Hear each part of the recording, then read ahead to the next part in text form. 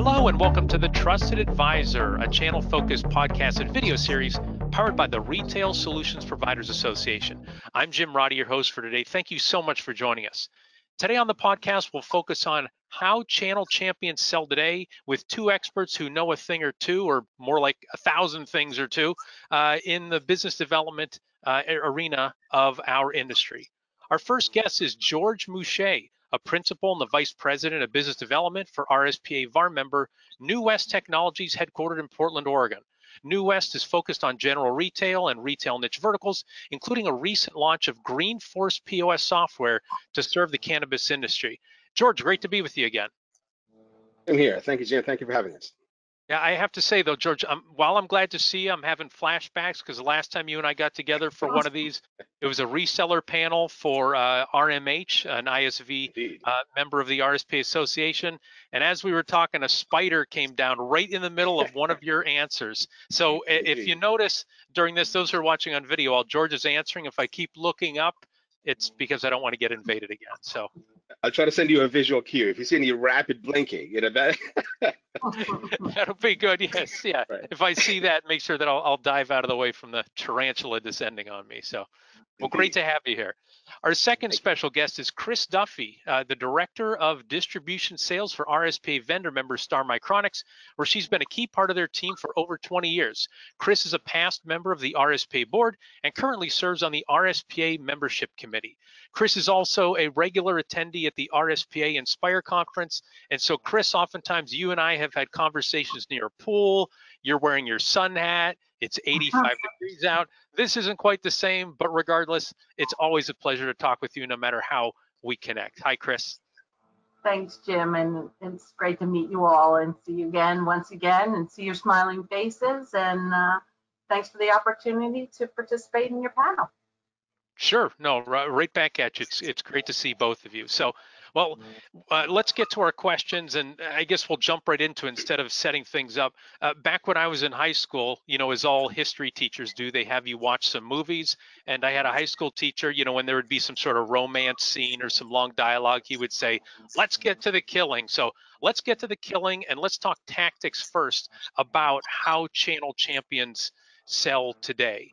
And so what I'm curious about is how you use or don't use LinkedIn and other social media. So George, as we were preparing for this, try to build out the bio, get as much detail as possible. I noticed you only have 10 LinkedIn connections. So I'm assuming that you really don't do anything on that platform. Now, Chris, on the other hand, has a ton of connections. And I know that because she and I actually have 449 shared connections alone. And so, George, I'm curious, do you use any social media at all to help you advance sales? Now, personally, I may have a smaller footprint on social media, but professionally, we obviously do as a company. And I think in that context, we leverage social media extensively, primarily because it's become a very convenient medium for a lot of folks to consume information, especially if you do very targeted vertical sales like we do. So not only do we focus on retail, we focus on a subset of retail. And so being able to connect with folks socially and engage them the way they perhaps mostly engage is pivotal to our marketing strategies. So yes, we do use LinkedIn extensively.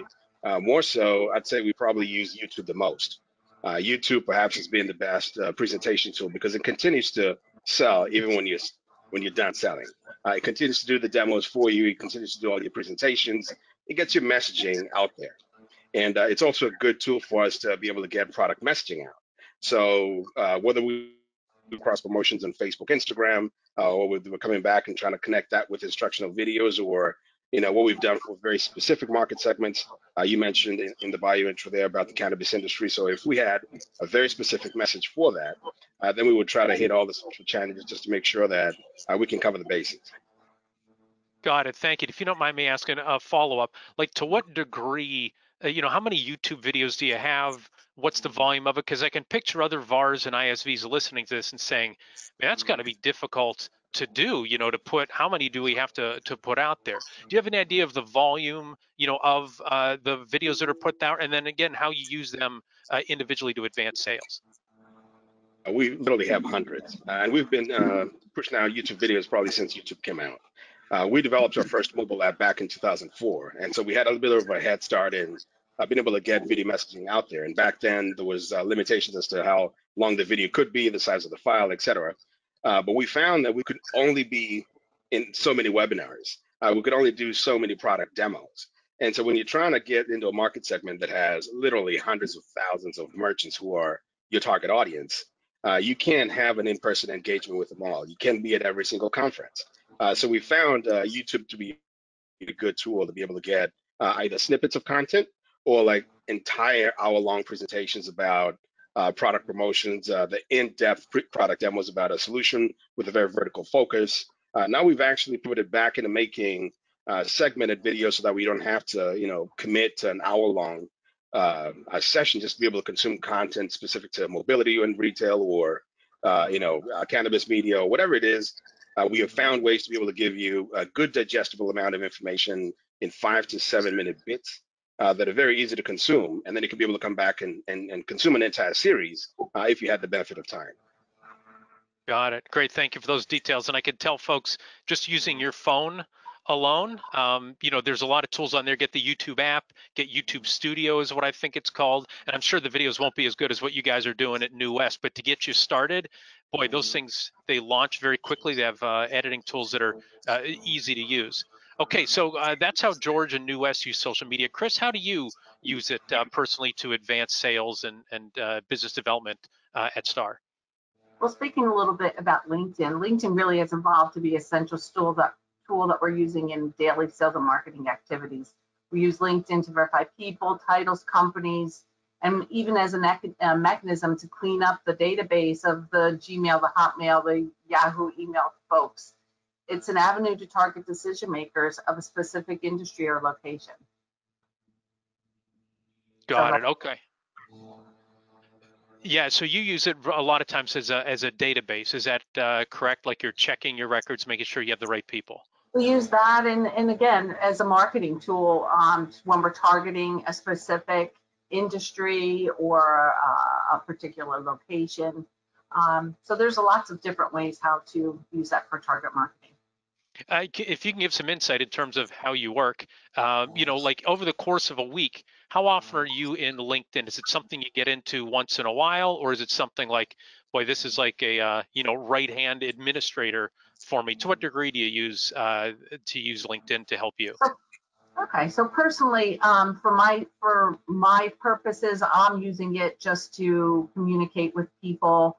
A lot of people want to stay in contact. They prefer to a quick note through LinkedIn from a sales connection, okay? But as far as a marketing is concerned, they use it for, other avenues as when they're building their campaigns out. Got it. Thank you. And I can tell I was just using LinkedIn in these past 24 hours. The RSPA is looking to gain more of a foothold in the cannabis industry. We recently launched a cannabis community. Very quickly, we're up to nearly 90 members of that, but obviously we want to add, folks who are, ISVs in the cannabis industry. Somebody, Harry Brelsford from 420 MSP, had a post. He tagged me in it. There are all these people in the comment section who are people who were interested in. So I'm reaching out to them. Hey, we both, connected on this. Can we have a conversation?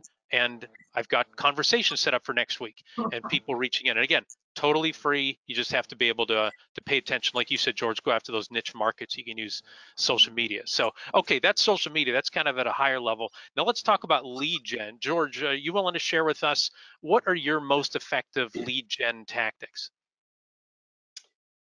Yeah, so here's where we try to strike a balance between the quantity and quality. So, as you probably know, we service the high end of the small retail market and then the lower end of the mid market. So we try to stay within the 5 to about 100 store range in terms of retail profiles. So to be able to get to some of those folks, we have obviously gone to the industry events that they go to, because that is traditionally where you will find the best bang for your buck, the most exposure, because you're literally in the middle of where they gather. And so that has always been perhaps the best avenue for us to be able to do that, albeit in pre-COVID-19 times. When it comes to the quality opportunities, because every now and again you'll probably find a good handful of opportunities that could literally make or break your year. Those we almost do exclusively by networking and word of mouth, because we work extensively within the channel being a Microsoft partner, so we have a full network of Microsoft partners, and then we also position two key retail applications. So we have, Microsoft Dynamics 365, we have RMH. So between those two channels within themselves, we network extensively because we like to be in the middle of engaging all the major players because then they're aware of what we have that is new and coming, what we do for the other ones, those who've not heard of us. So those are primarily the major mechanisms that we use to be able to actually get ourselves out there. And then in addition to that, we also do a tremendous amount of newsletters because those are also very easy to distribute. They obviously have a very low cost component to them. They allow you to just curate your message, you segment your data. We have very good analytics to be able to let us know, this message is really good for this market segment. And so we only do very targeted newsletter drops just to keep the engagement going and keep folks informed about what's new and what's coming out in coming weeks, months, or fiscal years. Yeah, and just doing stuff like that, I know this sounds crude, but it lets people know that you're alive, right? They see the logo, even if they don't read it, they're like, new S, right? They at least know that you're still in business, you're reaching out to them. I'm curious, George, from a trade show standpoint, do you personally attend those yourself, or are those split up among other folks on your team to try to meet new customers? No, I try to attend just about every trade show I can, which, for better or for worse, it puts me on the road about half the year. Okay. But it's, what are you going to do? It comes with the territory. But yeah, we certainly don't miss a Retail Now event. We haven't missed one in many, many years. We also have not missed an NRF show in New York City in decades now. And we do all the industry events. We do a lot of the Microsoft events, as you probably know. And we also stick around with the small mid-market retail, the RMH conferences and so forth. We have to be out there because in many cases, there is a message that goes out if you're not there. So we like to make sure that we mobilize everyone who is in a sales and marketing role within the organization to really spread ourselves as far as we can, and whatever the budgets allow. And any tips and tricks, like what's a best practice that you have to prepare for a show that our audience, our listeners can say, well, I should do that? Is there anything in particular you do to be as effective as possible at those shows? Absolutely. I'd say before you an in-person event, you really have to strategize about what objectives do you have for that specific show? What are you really looking to get out of it? Are there target folks, prospects, or customers you want to bring to this event? So that way there could be some advancement of a business opportunity or the creation of a new business opportunity, or maybe learning of a new venture or market segment that you previously have not serviced. Because now, as you can imagine, COVID-19 has really taught us to be a lot more aware about markets and trends and sustainability of business and being able to venture into places that would otherwise have been considered risky. But prior to any event, preparation is really the key. You have to know exactly what you're going to do on day one, day two, day three. What do you hope to really walk away with from that event? And if you don't do that, there's really no point to attend. If you wait to strategize at the event, you're doing it wrong. Yes, exactly. You don't just show up and wander from booth to booth, or if you have a booth, you don't just get there and say, "Oh, come on, everybody, come into my booth." Yeah, there's way more work, way more outreach beforehand. So great. Thanks for that, George. Chris, I'm curious, what lead gen tactics have been most effective for STARS resellers and software developers? What have you seen? Okay, well, since face-to-face events went dark, we really needed to reinvent the way we acquired our leads. Our CRM has been really a resourceful tool, and Jim, we've talked about CRMs for many, many years, and it offers a mechanism to deliver your messaging. Targeted campaigns have proven great ROIs, but they need to be targeted and focused with a reseller and a software developer focused in a specialized vertical or at a department head. 2020 really drove us to enhance our website by simply adding call to actions or CTAs to drive and attract some leads. STARS catalog also evolved as another lead source as we expanded our hardware bundled solutions. And for developers, we really created specific web pages to extend support for integration, white papers to educate use cases, best products in specific industries and verticals. And Act-On has been a great tool used to track visitors and captures products and services of interest, which then in turn equal leads that we can send out to the team. Social media has been a great lead generator with LinkedIn and Facebook delivering the message, delivering the engagement. But 2020 really drove Instagram to fast track as the fastest growing lead generation platform for us. And I personally loved it because it was a modern lifestyle and the way to target, really truly target. Really? Wow. So there's a lot in that answer there. I'm curious, I guess, going from the most recent Instagram. I mean, people like Instagram. I know I did talk to one ISV, and they say they get the most engagement there. I guess, what have you seen that's been successful? Just simple messaging. Why, why star this, and having and staying in touch. And we've really created quite a few followers. Got it. That's great. And then you also mentioned Act On. What is Act On? How can what our listeners need to know about Act On? It's works in conjunction with our Salesforce, okay, and so the information is all put in that database, and we can see, it through our website. It gets tracked through into the Salesforce, and we can see, who's looking, what they're looking at. So we really, so we can reach out to that person and engage with them. So that was a really good little tool. Yeah, and there's a real thing about you've got to be prepared on the back end, or else you're not going to be able to keep straight all the different leads that you have. So great. Well, thanks for that. That was very helpful. Again, there's a lot of opportunities out there for lead gen. It seems like the tried and true has been trade shows, as George mentioned. Any survey that I've seen, trade shows tend to be number one. But since you haven't had those, you can't just crawl under your desk. You got to do the digital things that Chris mentioned. So let's talk about generating referrals. And so I'm curious how you consistently generate referrals. So I just talked with an RSPA reseller member, and he mentioned to me, we were having a strategy session. He said they've been really fortunate to receive referrals organically over the past 12 to 18 months. And I said, well, what's your plan if that dries up? And he just answered, he said, I don't have a good answer for that. Can you ask me when we talk again in the new year? Like, I really don't know. These things have just kind of been happening. So I guess back to my original question, and George, if you can take it first, how do you generate referrals? What do you do to spark that word of mouth? I think the first prerequisite of good referrals is good customer service. Like the old adage, good news spreads fast, but bad news spreads faster. So we try to make sure that we put our best foot forward in the way we interface with our customers.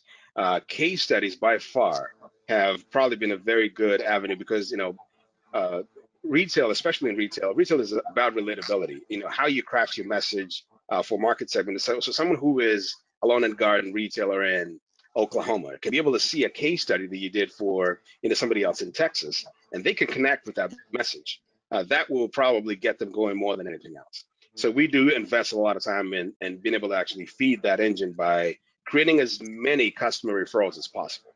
And so each time we have a positive engagement with a client, we proactively drive that so that way they can be able to get the word out, whether they put a good Google review or they put a good review on our website, or they go out there and put something on social media, or they subscribe to be a case study reference customer.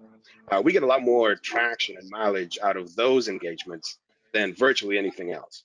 Now, naturally, because we network very extensively within the channels, we are very prevalent in the forums. So as you probably know, a lot of technology solution providers, they really huddle constantly because they're trying to solve the same problems out in the business communities daily. And so if we engage with like an RMH forum or a Microsoft partner forum, a lot of folks will learn from some of the things that we've done extremely well. We'll learn from the mistakes that others have made, and we'll share some of the mistakes that we've made so others can grow from those experiences. So those folks really end up, being able to be very good industry partners really tightly, to where they will always refer business back to you because you're engaging with them on a very high frequency. And there is a trust element that just organically materializes from these exercises that really drives referral business. The vast majority of the biggest deals we do in any given year is always from networking referrals or customer referrals. Yeah, those are the best, right? Because they'll point you towards, they give the example. You mentioned about the forums. How do you participate in the forums? I've seen folks, and this is like my pet peeve when we did have trade shows, like their only use of social media was visit ABC company at booth number 123. And it's like, no, you've got to do more than that. What kind of things do you do in the forums? And If it's please visit New West at booth number whatever, I apologize for criticizing your tactic in advance. But I'm guessing you don't do that. Please tell me you don't. No, we do not do that. And actually, I do like the fact that the farms have become a lot more regulated than they used to be, where self promotion is heavily controlled. You cannot go out there and just tout yourself over and over. Oftentimes, in my personal experience, I've found that if you help others, others just gravitate toward you naturally, because they're always going to be junior partners in any industry. And we have been very fortunate to be a leader in just about the market sectors that we actually service. So when it comes to whether it's payments, whether it's SMB retail, we've just done it for a little over 28 years, and so we know a thing or two about it. So us being able to be mentors to other up and coming partners really puts us in a much more good position to be able to attract others who we did not even do business with, who happen to be in the same farm. Now, naturally, in some cases, in the event of assisting someone else, you have an opportunity to project yourself as a subject matter expert. So those two things kind of happen almost symbiotically, and it creates this give and take that seems to just draw people in. And that has worked for us over the years. And we've written a tremendous amount of blog articles and posts that we actually also publish on our website that are just how-to best practices that just other partners can be able to leverage in their own businesses. And that oftentimes allows us to, have people come back and say, hey, I saw you wrote an article about this. How did you, create success with this? And inevitably, those folks will end up being good referrals sources. Exactly. I really like how you said, and I wrote it down. If you help somebody, they will naturally gravitate towards you. There's actually a quote that I heard a couple weeks ago. I put it up on my bulletin board, so I'm looking at it. It's from John Fetterman, who's a lieutenant governor here. I'm in Pennsylvania, and he said, if you're good, help someone else get to good. And I thought that is just a great guiding principle for business, for humanity, just in general. So if you're good, help someone else get to good, and those folks will gravitate. So, all right. So, Chris, can you get me back from the philosophical side of this? I'm going to be quoting Socrates next. And how did STAR generate referrals? What are some effective referral tactics that you've seen or experienced, or that you implement yourself? Okay. Well, we've had some success with working with our large software houses who are trying to expand their reach in the channel, and being channel focused. That's what we're all about, keeping the evolution going. As well as we work with our distributors and software houses, connecting them with the resellers, right from integration, we're engaging a salesperson, and, right from that point, we're talking with the customer to say, do you need the channel? What else do you need? How can we help you? Most of the times you find out they don't even know they don't need a channel, and by no means do I just want to send them out to the internet to purchase, okay? I really want to set them up with the great partners. And STAR continuously partners with our distributors and marketing activities, developing new opportunities that we're driving down throughout the channel. Got it. Thank you. Can you dive in a little bit deeper? Because I know you and I have talked about this before. The importance of VARs and ISVs leaning on their vendors, leaning on their distributors, instead of trying to go it alone and figure things out themselves. Sometimes they recall and they think, oh, this vendor or distributor is going to try to sell me something or push something to me, but they actually want to help, just like we were talking about. Can you talk about the importance of that? Is there anything you can say to our audience, to our listeners, that you've said to other VARs and ISVs about why they should engage more with their vendor and their distributor to really help them make connections and increase their referrals? You always have someone that's they got it together, like they want it, they're just going to move forward, and then they get in the middle of it, and then they realize, they start to backpedal to say, oh, maybe we are over our head a little bit. Maybe I really don't want to be involved in the shipping of this product. Maybe there is a value of using a distributor to keep the inventory, and then this way I can focus on what I'm really good at, I can't stress with the integration, you have someone, you can't make our product work unless it goes through an integration piece. Okay. So, and then those guys, those engineers, they're on. It integrates, it works with our software. Let's send it out to the channel. We're ready to go. But where are you sending it to? Okay. So again, bringing them and educating them from the beginning really helps and saves some time and helps them be more, positioned solidly in the market. Yeah, and they realize it's not so scary engaging with a vendor and distributor. Like, they are actually trying to help me. How about that? Yeah. Well, good. We're going to pause here. And first, if you like this episode, check out episode 3 of the Trusted Advisor podcast, where I talk with Jake West of Vend, an RSPA ISV member, and Jason Cowan of Spark Solutions Group, a longtime reseller. And you can get their perspective as well on VAR and ISV business development. Also want to let our listeners and viewers know that an RSPA membership has never been more valuable or affordable. The RSPA has expanded its VAR and ISV member benefits to include discounts on health insurance, HR services, office supplies, and shipping. Also, RSP members have access to a legal advisor, security advisor, sales coach, and a VAR and ISV business advisor. That's all included in your annual RSP membership, which for resellers starts at $250 a day. That's just, you don't have to get out your calculator. I'll let you know, 68 cents a day for these high value services. Accelerate your success by joining the RSPA today. Also, thank you to our sponsors who support the RSPA community and make this podcast and video series possible. Our platinum sponsors are Blue Star, Heartland, ScanSource, and Shift4 Payments. To receive the benefits of an RSPA membership or RSPA sponsorship, email membership@gorspa.org. And finally, don't forget to save the date for Retail Now 2021, July 25th and 27th in Nashville. Retail Now is where the industry meets. And as you heard earlier, George said he never misses a Retail Now. So we can also add to our tagline, meet George and Chris Duffy at Retail Now. We'll see if that makes it record attendance, and we'll give you guys all the credit. So definitely looking forward to that event and actually seeing people in 3D form as opposed to flat on a screen. Yeah. Everybody will just be very relieved to do that. Well, okay, let's jump back into it.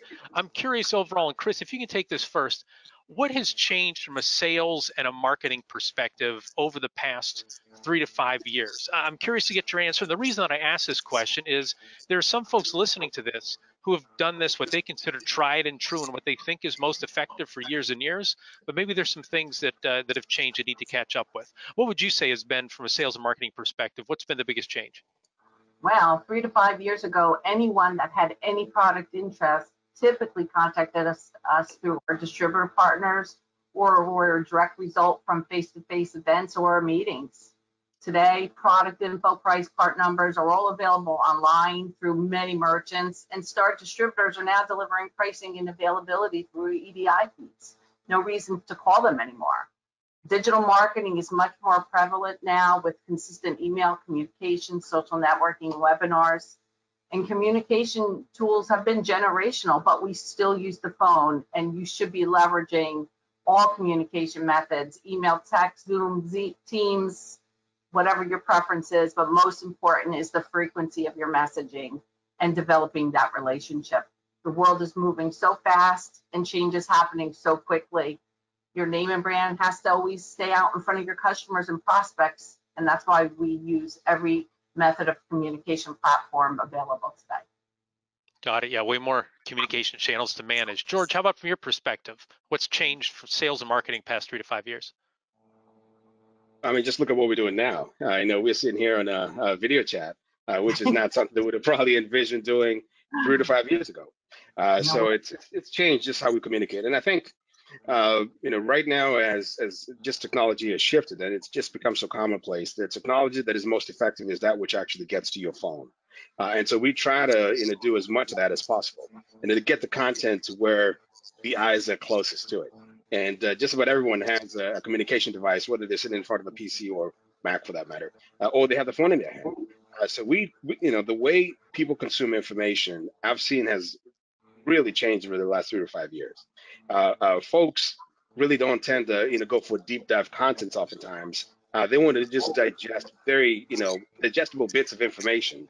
And so the way you craft your messaging and the way you deliver that message, obviously it has to be digital in many cases to be effective, whether it's email or if it's a digital ad or whether it's a social media post or whether it's a blog post or anything that is digitally delivered. It has to be brief and to the point. And I think what probably has changed also is we have shifted more from an academic sales approach to where I remember 15, 20 years ago when we were leading with just expertise, and so you led with your resume, and that perhaps is maybe what's changed the most. where now folks really relate to content that is more about storytelling, that human is the solution. And so if you want to have an effective solution, you demonstrate it or speak about it or engage it in a manner that folks actually see the human feeling about it. And that is what will allow them now to be able to receive that message. Because again, it's a lot more personal than it used to be. You could do a sales seminar and you talk to 200 people and you might walk away with, a couple dozen opportunities. And that would be a successful event 10 years ago. Now you have to be able to reach a lot more folks because there is so much more content out there, and you have to find a way to differentiate your message from the masses. So that's the approach that we've taken. Got it. Interesting. Thank you for that. And so, George, I'll stick with you. What hasn't changed? What has really withstood the test of time from a sales and marketing standpoint? Telephone. So that has not changed. I could tell you some of the most touching messages that I receive or feedback just from sales reps that we have, or personally. If someone reaches out and responds to something that you put out, you send out a newsletter, somebody calls you, your responsiveness to that engagement will make or break that sale. Because if you're the first one that they get to, or they call you and you pick up the phone, you will almost always get them. If you don't, they will move on. By the time you get to them, they've already talked to someone else, and somebody else is having the kind of opportunity that you wish you had. So the phone communication will probably never go away. And the responsiveness is really what makes or breaks how best you leverage the opportunity in front of you. And let me ask you, have you experienced, I've heard some people say this, the younger generation, they don't want to talk on the phone. Is that like painting it with too broad a brush? Or maybe you say, I haven't hung out with the younger generation to be able to answer that question. I guess just from your experience, do you see anybody who has an aversion to talking on the phone, George? And that may very well be true for B2C engagements. So if you're selling to consumers, then most consumers would, because then you have to kind of really do social media. You have to really digitize literally everything. We do mostly B2B, and so B2B phone sales is still the primary mechanism to which you would do business. It is also not uncommon that folks would obviously just go to your website and essentially just procure whatever your wares are, and they could be able to do it that way. But oftentimes we live in a world of consultative sales. And no one is just going to go out there and just buy a system that is going to cost six figures without having to talk to someone. Believe me, you will have to talk to them. So that has not changed. And how you perfect the way you manage that process really separates you from the others. Yeah, you're not going to text somebody, would you like to buy a full e-commerce enabled system? Here is the price, and wait for I wish it was that easy. Yeah, but I think that's interesting. A distinction you make, like if your home phone, if people still have home phones, is ringing and you don't know who it is, you're not going to pick it up. But if you've got a business phone and that phone rings, you're not going to be like, I don't know who that is, because it might be somebody calling in who wants something and wants to buy something. They might be a referral, like we talked about earlier. So I'm glad you made that distinction. I'm always nervous about these broad brush, this generation this and this generation that. So I appreciate that level of detail, George. And I'll just add a little bit more to that. One thing that has also, in my experience, just gone away is the concept of a business day. It used to be, we used to, really work from 9 to 5 or whatever your business hours were. That has just gone away. Business happens when it happens. It could be Saturday morning. It could be Sunday night. It could be Tuesday night. Business happens all the time. That has been probably maybe the biggest shift. You have to be available. And if you're not, somebody else will. Yep, good point. And because we all have the phones in our pockets, we're always available and can always pick up and email back and all that. So, well, good. Chris, from your perspective, what hasn't changed? Again, what are those sales marketing tactics, principles, methodologies that are still true today than they were 5, 10, 15 years ago? Okay, well, George, I couldn't agree with you any more than I'm spot on, and I'm 100% in agreement with you. In marketing, they call it targeted marketing, but in sales, I call it the personal touch, just as you mentioned. We expect our team to call and talk to customers. It's our way of taking care of our community of partners. STARS effectively manages and continues to strengthen our distribution channel, as the distribution is the core of our success.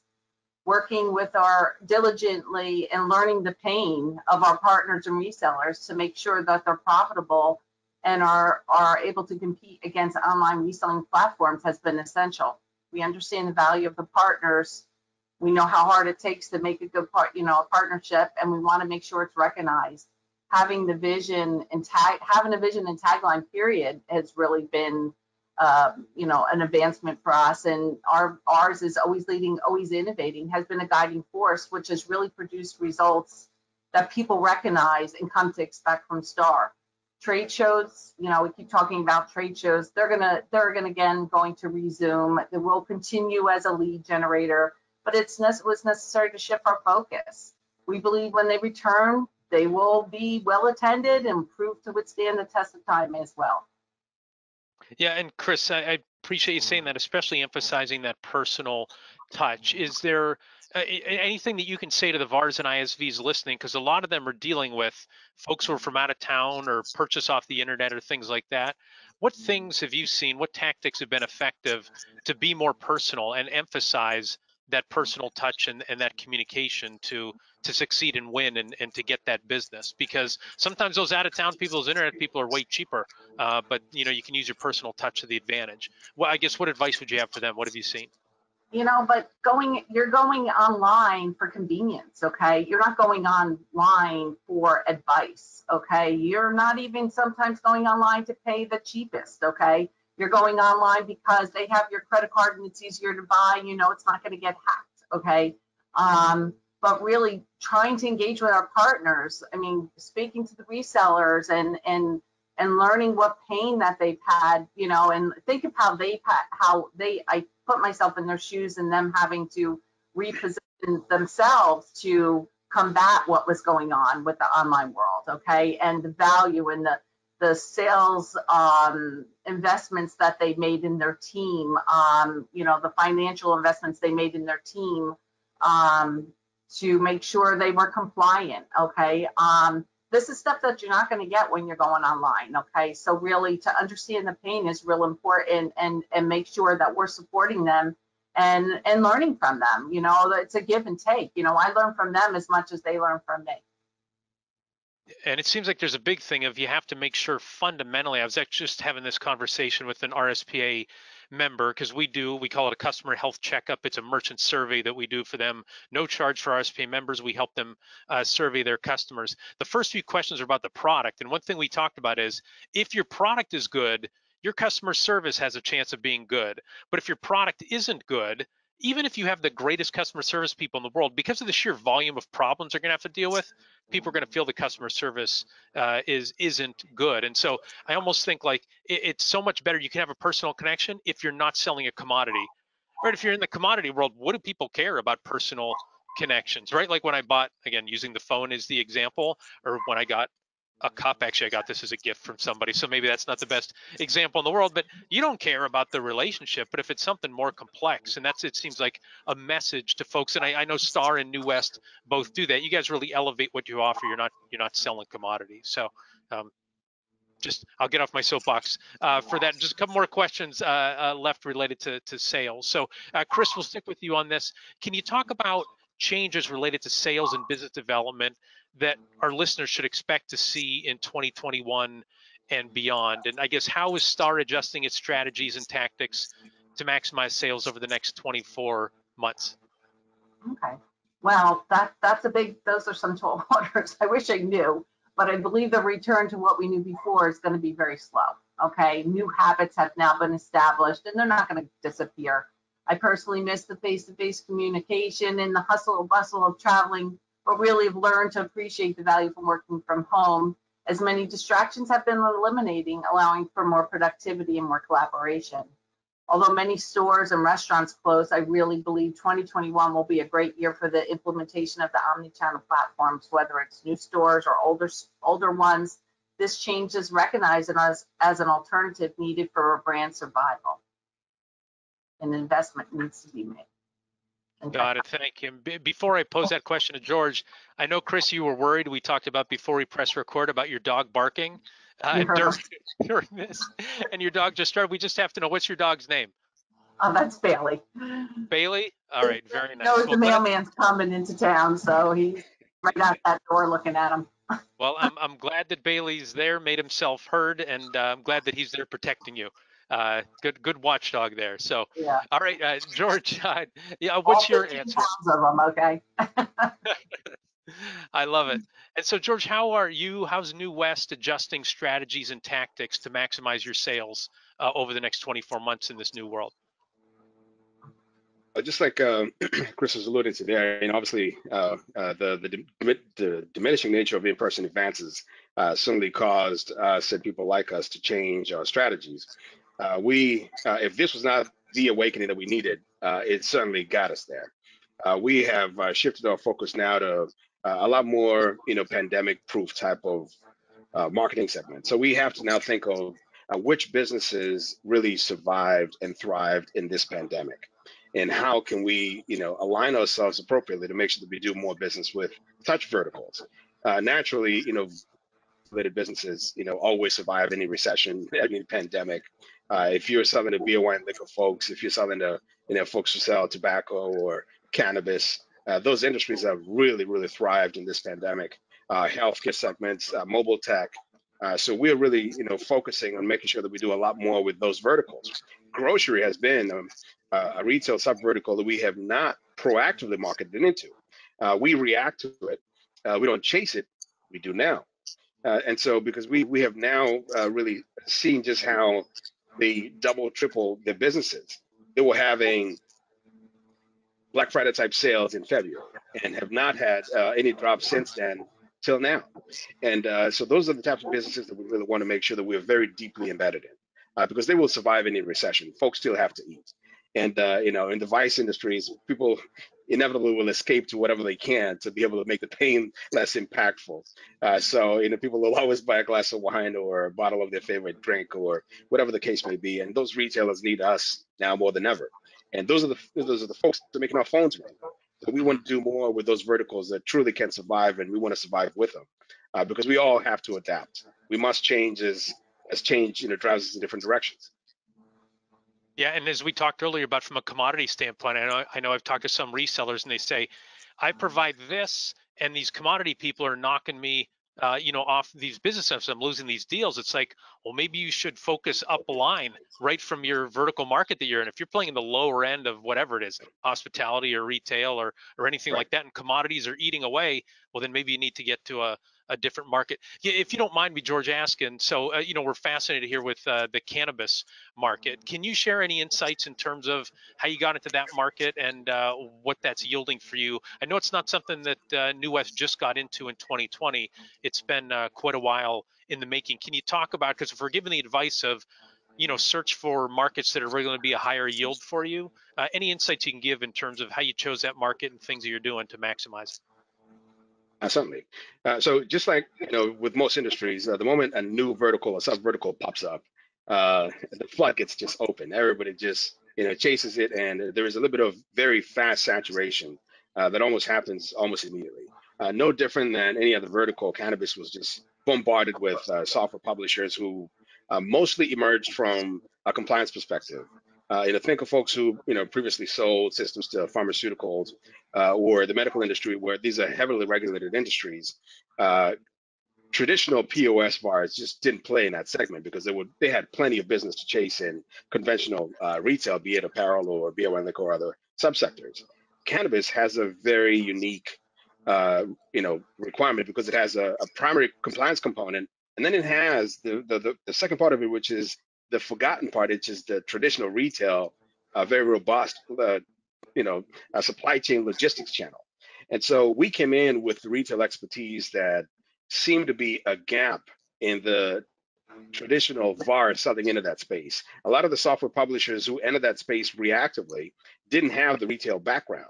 So they had the compliance components, but the depth in the retail offering was always shallow. And that is really where we found a good footing to be able to differentiate ourselves. As you probably know, in any industry, you have to focus on differentiation marketing, because otherwise you're just a me too. If you just have something that everybody else has, then there's no way for folks to know what's new and different about you. And you always have to stay ahead of it, because naturally in the technology space, folks they replicate what they see people having success with. And so you can only have a leading edge for so long until you create a new standard. So Yeah. I think I've been able to come in with over 25 years of retail experience, put us in really good position to separate ourselves from some of the folks who are just coming from a compliance perspective. And we would, little win over those customers who were now in their second or third round of POS systems, really finding one that actually addressed the fundamentals of retail and obviously had the compliance bits that they need to operate their business from a legal perspective. So that really was our secret sauce, and we have continued to try to create that separation from some of those other industry solutions in that way. Yeah, there's one level keeping them compliant, but if you're able to then show them how to run a better operation and then That's grow their exactly right. sales, like that's hugely helpful. Chris, before I ask you the same question, just so you know, so even though I work in an office park, the mailman must be here as well because the dog is barking. Somebody brought their dog in today, and I can hear him out in the hallway. So it's glad that it's dog day here on the podcast. So Chris, if you can talk for a little bit about hunting new verticals from a star perspective and making sure that you're riding a wave. I know John Levin on your team, has looked into the cannabis vertical as well. You're always looking for those new up and coming ISVs. I guess what color can you add to that in terms of the importance of even these giant vendors, like yourself, maybe especially giant vendors, looking for these new opportunities, these new verticals to see what's around the corner? No, we're always trying to stay ahead of the wave. Okay. Even with the whole online, the world that switched overnight to online ordering and curbside pickup, this is something that we really focus on, and we really try to be more technology advanced than our competition. It's just we have a vision and a foresight to stay ahead of the wave. Okay. We don't want to get trampled by it. And so we were one of the earliest adopters into the cannabis industry. We had the retail, retail was our focus. We had great components, to a great printer to support that market. But as that market and all the other markets, we really felt like the ease of integration was what it was all about. Okay. And of course the quality to back it up. But, that's why we really built out our component subset of what we offer, right? To make it convenient, to make it seamless, one integration package to integrate the cash drawer, the scanner, a scale, whatever it may be, is all something that I offer, and it's all from one company to make it easier for these for our resellers. Got it. Yeah, that makes sense. And you've got to make sure that you don't just wait for opportunities to come to you. You have to go find them out. That kind of seems to be a theme that Chris and George, you both share there. And also, if I can give a plug for Star, they are one of the sponsors for 2021 of the new RSPA cannabis community. So we appreciate your support there. So my last question for both of you, and this is going to be the last question that I ask on the podcast this year because it's our final episode. Wow. Start with you, Chris. Can you recommend for our audience a book to read, an online resource to follow, a podcast to listen to that's going to help them improve their organization? And if your dog wants to join us, that's candy, fantastic. But I certainly have to have the plug for the walk on that. Okay, I know there's a couple copies in your office as well. Chris is holding up a copy of my book. So mine's personally signed, but really, Getting Things Done by David Allen has been a great read for the procrastinator in us all. And the HubSpot blog is relatively new to me, but really it has been a great tool for developing marketing strategies, sales plans, KPIs, and much more. So it's kind of, and it's free. Yeah, so Getting Things Done by David Allen, and then the HubSpot blog. Good ones. We'll look into those. George, what would you recommend for audience? What's a good resource? Chris just won out for me there, which is truly unfortunate because hers is signed. Jim, we need to have a sidebar about that. Yeah, mine is not signed, but I got it on Amazon. It'll be the best $20 you've ever spent. So I appreciate that. Please leave a review.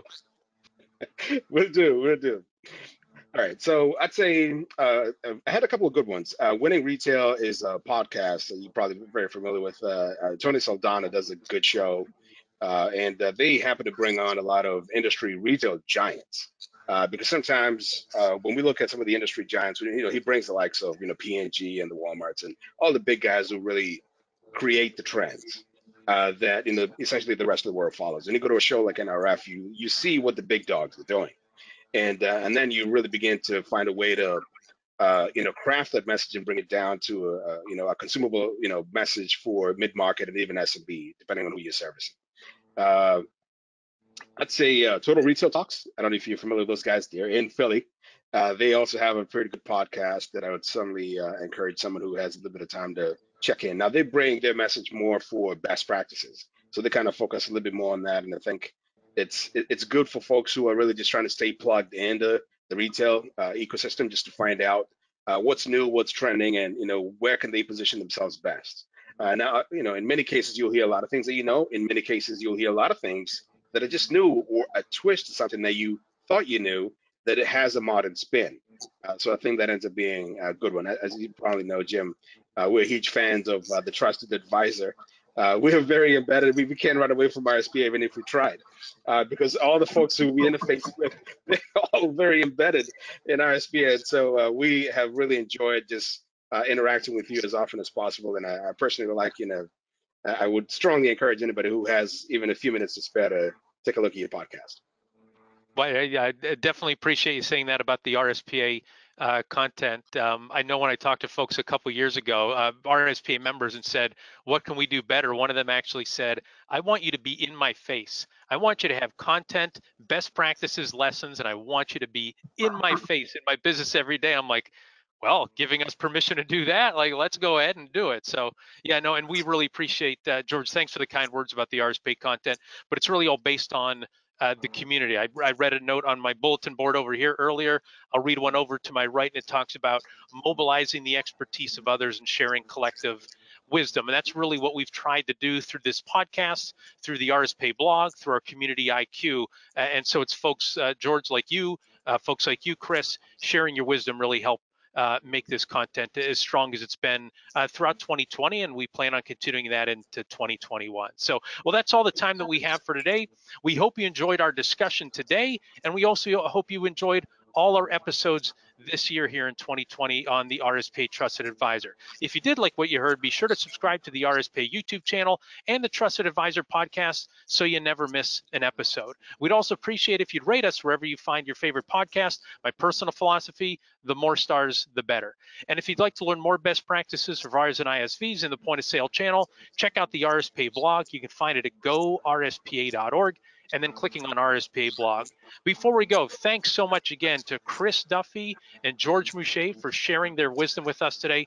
Thanks also to RSPA Marketing Manager Chris Arnold for his production work, Joseph McDade for our music, and last but not least, thanks so much to you for listening. Our goal at the RSPA is to accelerate the success of our members in the point of sale ecosystem by providing knowledge and connections. For more information, please visit our website at gorspa.org. Thanks for listening today. Thanks for listening this year, and goodbye, everybody.